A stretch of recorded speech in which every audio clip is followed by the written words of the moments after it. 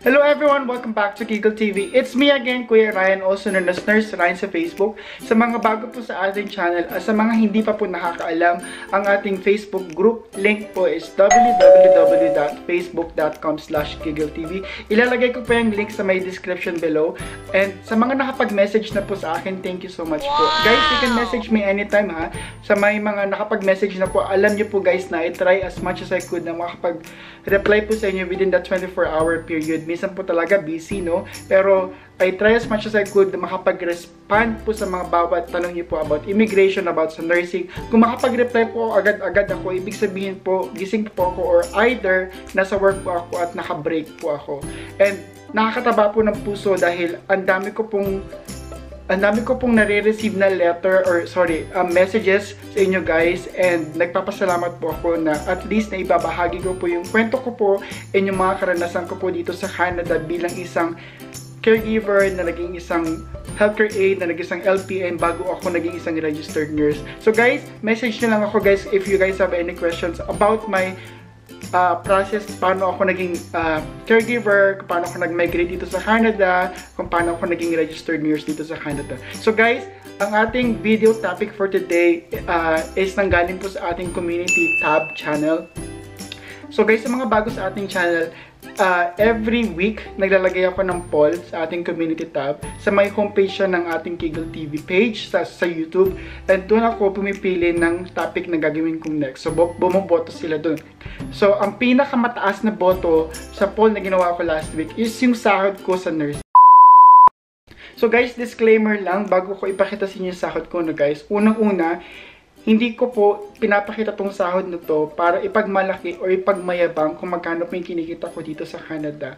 Iisipin po ng iba na malaki po yung kinikita ko sa Canada. Pero guys, gumawa po ako actually ng video, long time ago na po ito, kung magkano po yung monthly na gastos namin sa Canada. And doon nyo po malalaman kung gaano po kalaki ang ginagastos namin when it comes to my monthly mortgage.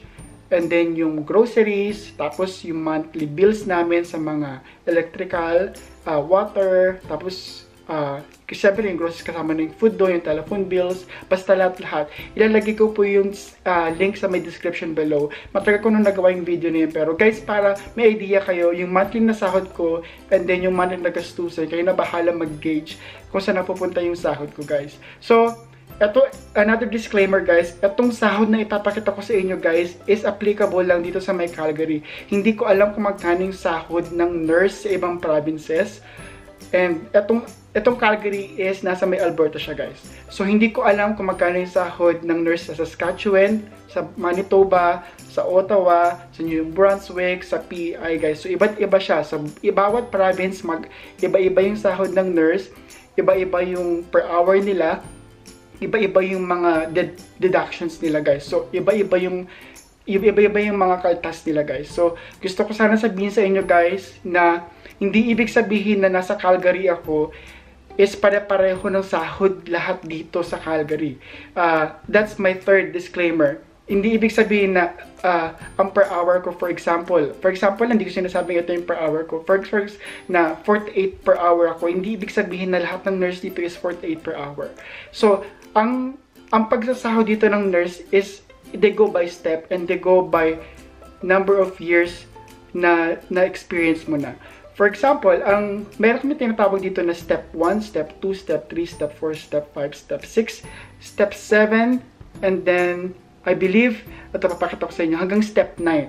So, makikita nyo sa screen guys, noong 2016, April 1 of 2016, actually, ito yung napakita ko sa inyo salary appendix ngayon. Ito yung collective agreement namin with our union. So, noong 2016, kapag bagong nurse ka and flex passer ka, ang iyong sahod is 36.86. Tapos kapag na-accumulate ka ng certain number of hours, if I'm not mistaken, 1,800 hours, or equivalent to 1 year, magtataas ka ng almost $1. I think more than $1. So magiging 38.28 per hour ka na. And then hanggang sa makamit mo yung pinakamataas na step na which is 48.37, So ngayon guys, under negotiation pa rin yung collective agreement namin. So kung makikita nyo yung date dito is April 1, 2016. So pasunay yung aming collective agreement. So wala pa rin kaming yung bargaining namin, hindi pa napapagkasunduan ng aming union tsaka ng employer kung magkano yung dapat naming sahurin. So matagal na proseso yun guys. So hindi ko alam kung paanong proseso yun, hindi ko alam kung kailan namin makukuha yung bago naming salary appendix. Anyway, so guys, ito, papakita ko na yung salary ko sa inyo guys, pero kung makikita nyo sa screen nyo guys, binura ko yung mga ibang mga details na hindi nyo dapat malaman. Kumbaga, nagtira ko ng iba para sa akin, para sa privacy ko. Sa kaliwa, dinilit ko yung aking name ng employer. And then, kung makikita nyo sa may taas, sa may gitna guys, nakalagay dyan pay begin date and pay end date. So, ito yung tinrabaho ko simula noong August 5 hanggang August 18 of 2019. Kung makikita nyo, 14 days po siya guys. So, diba sa Pilipinas, ang tawag nila ng quincenas, pero dito 14 days. So, every 14 days, sumasahod ka. Iba siya sa quincenas kasi hindi naman ibig sabihin na every 15th naman sumasahod ka. Dito kasi talagang every 14 days. And sa may kanan, nakalagay dyan yung advice date upper right corner. So, ang sasahurin ko sa August 28. Ito yung sasahurin ko ngayong August 28. So, baga bukas. And then, nakalagay dyan sa my upper left and yung name ko, and then nakalagay dyan yung address ko. And then sa may gitna, employee ID ko, tapos yung department ko kung saan ako nag-work, sa may emergency. And then yung job title ko, which is the registered nurse. Tapos nakalagay din yung pay rate mo. Pero binura ko yung pay rate ko kasi, guys, para privacy na rin sa akin, di ba? And then, ito na yung, sa may hours and earning, nakita nyo yung naka-bold dyan, guys. Tapos yung may parang meron siyang background na grayish. Medyo mahirap siya intindihan guys kasi medyo magulo. Kung makikita nyo sa may blue na binilog ko kanina. So sa Canada kasi, hindi naman sa Canada, sa Calgary, kung saan ako nag-work ngayon, under government. Ang shift differential, ang ibig sabihin ng shift differential, ibig sabihin kapag nag-work ka ng evening shift, meron kang additional $2.75. So, for example, nag-work ka ng, kumbaga, ang employer mo, nakapag-agreed pa na, kumbaga, $40 per hour ka, kunwari. Pero nag-work ka ng evening shift. Ang evening shift is 3 p.m. hanggang 11 p.m. So, ngayon, imbis na $40 per hour ka lang, magiging $42.75 per hour ka. Kasi, evening shift ka nag-work. Ganun ang ibig sabihin ng shift premium or shift differential. Nakalagay naman dito, sa pangalawa, sa baba nun, if night shift differential. So, kapag nag-work ka naman ng 11 p.m. hanggang 7 in the morning, that's considered a night shift. Meron kang additional $5 per hour. So, ulit, for example, ang sahod mo is $40, dadagdagan ka ng $5, magiging $45 per hour ka pag nag-work ka from 11 p.m. hanggang 7 in the morning. Pero pag nag-work ka naman ng weekend, guys, pag nag-work ka ng weekend, kunwari, tapos nag-work ka ng weekend, tapos nag-work ka pa ng night shift, idadagdag pa yun, guys. So, kunwari, 45 ka na, no? Kasi, tapos weekend pa siya. So, madadagdagan pa yun ng additional 3.25. So, 48.25 per hour ka kasi considered as Saturday ka nag-work, tapos night shift pa siya. So, ganun katindi yung sahod mo, magiging 48.25 per hour kasi night shift na, tapos Saturday pa ng gabi. So, guys, another disclaimer lang ulit, nakalimutan ko sabihin sa inyo, guys, na yung nakalimutan ko, anong sasabihin ko guys, nakalimutan ko. Yung per hours, hindi pala per hour. Anyway, babalikan ko yun pag naalala ko. Anyway, so, ngayon, kung makikita nyo sa earnings, di ba nakalagay sa may, doon pa rin tayo sa my hours and earnings. Diba nakalagay rate, hours, earnings, hours, earnings. Sa may earnings, nakalagay sa may total is 4,320.67. Ayun yung gross ko. Ayun yung kinita ko. Ayun pala, ayun naalala ko na guys. So, nasa Canada ako guys, wala ako sa US. So, ang karamihan sa mga tao, akala nila, ang conversion ng Canada at ng US is the same. Ang 1 Canadian dollar, na pumapatak kami dito ng mga nasa 39 or 40. So, tama ba? 40 pesos.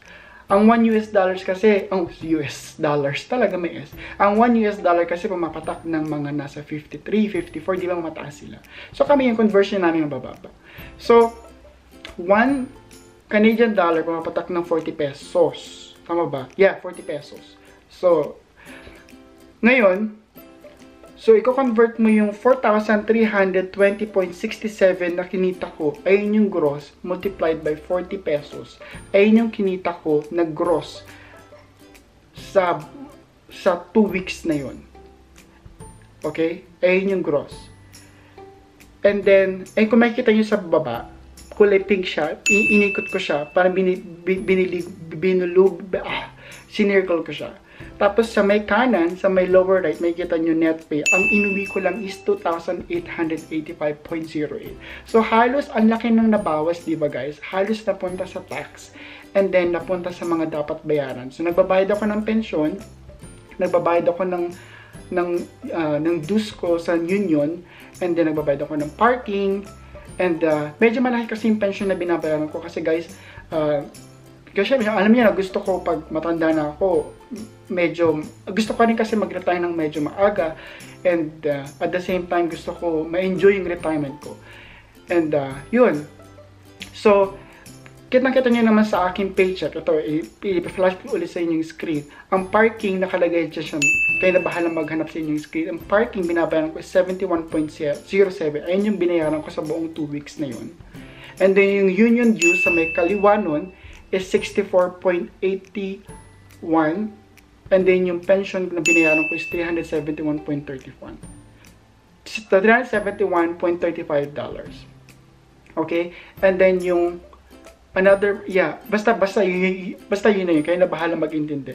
Tapos, sa pinaka lower left, kung makikita nyo, vacation, current, pwede ako magbakasyon. Number of hours yun guys pwede ako magbakasyon 110.8 hours. So 110.8 divided by 7.75 hours.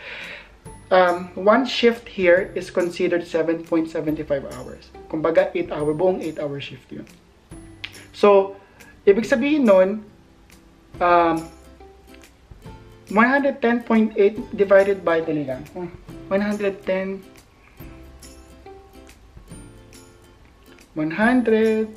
dahil lang guys 100, napaka-raw ng video na to kasi hindi talaga ako handa kasi nanggaling ako ng night shift, tapos mag-work ako ng day shift mamaya at bukas pala. 110.8 divided by 7.75, so 14 shifts. So pwede ako magbakasyon ng 14 shifts, so 14 days pwede ako magbakasyon kung gusto ko for this year, current year. Diba? Parang ganun lang yun. Tapos next year, mayroon akong 50.7 hours na pwede kong gamitin for next year. Tapos naman yung sick bank ko, nakalagay dyan, sick bank, 160 hours. 160.80 divided by 7.75 is equals to 20 shifts. So for example, nagkasakit ako bukas, tapos ginamit ko yung sick bank ko. Considered paid yun. Pero hindi ako babayaran ng premium. Hindi ako babayaran ng shift differential. Kumbaga basic pay lang. Kumbaga kung sumasahod ako ng $40 per hour, ayun na yung babayaran sa akin for the entire shift. Kumbaga babayaran niya ng buo. Pero wala lang differential. Wala akong night shift differential. Wala akong evening differential. Wala akong weekend differential. Pero bayad yun. Kumbaga kasi meron akong sick bank. Ayun ang kinaganda sa pag-work sa government, guys. So yun. Tapos guys, i-flash ko ulit sa screen yung aking paycheck. Sa may baba, ulit, taas lang ng konti. Sa may YTD, year to date ng aking total income for this month. So, kalahati pa lang ng, magsa-September pa lang, di ba? So, August, end of August, ang total na nakuha ko ng gross is $65,135.13. So, ayan, $65,135.13 Canadian dollars. I-multiply natin siya sa 40 para malaman natin kung magkano na ba yung sinahod ko from January hanggang August 28 of 2019. Yun. So, as of now, ang sinahod ko is nasa may 2.6 million pesos na. Pero, ang nauwi ko lang is 40. Kung makikita nyo sa Magkano naman is 40,155.11 multiplied by 40. Ang nauwi ko lang is 1.6. So guys, ito yung pinaka-net ko. Ano nauwi ko. Pero guys, gusto ko sanang sabihin sa inyo guys na malaking tignan siya guys, di ba? Pero ang laki din ang binabayaran ko kasi bumili ako ng bahay 2 years ago. Yung bahay na binili ko under my name, hindi ako humingi ng pera kahit kanino. Hindi ako nagpa-cosign kahit kanino. Itong bahay na to, ako lahat. Ako bumili ng furniture, ako nagpagawa ng garage, ako lahat. Kumbaga, yung lahat ng gamit na nakikita nyo sa bahay na to, lahat ng yan, ako lahat ng gumastos. So, medyo mabigat. Pati yung student loan ko, hanggang ngayon, nagbabayad pa rin ako. So, kung gusto nyong malaman talaga kung magkano yung ginagastos namin monthly, I can make a separate video or I can make another poll ulit sa ating community tab. And then, pwede kayong bumoto ulit kung gusto nyong gumawa ako ng video about doon ulit. Or, alam ko maraming sa inyo guys na humihingi ng tulong kung paano pumunta dito as express entry visa. And I could also make that video separately. Pero kayo po ang bahala doon guys. Mag-create ako ng poll. Either pwede kung gusto nyo kung magkano ang aming monthly gastos dito. Or kung magkano yung, or paano yung pag-apply ng express entry visa. So guys, thank you for tuning in. So guys, ulit po, hindi ko po pinagmamalaki yung sahod ko dito. Ito guys, ito is 2 weeks na sahod po hindi pa po ito monthly. So kung ma-monthly siya, i-multiply mo lang siya by 2. Ayun po yung monthly na sahod ko. So, hindi ko po siya pinagmamalaki guys. Sinishare ko lang para sa mga gustong maging nurse dito. Guys, ang ganda ng opportunity. Sa mga nagme-message sa akin na yung ang dami, grabe, gusto ko na i-share, meron mga grade 12 students, siguro mga 3 silang grade 12 students na sabi nila, kuya, na-encourage kami dahil sa iyo na mag-aral mabuti and gusto namin talagang mag-nursing. And nakakataba ng puso na manggali sa kanila yung mga messages na yun. And then I encourage you guys na pagpatuloy niyo yung pag-aaral and pagbutihin nyo yung 4 years na pag-aaral ng nursing na yon. Medyo mabigat yun, pero it's very, very worth it sa huli. And yeah, see you soon on my next vlog guys. So bye-bye muna.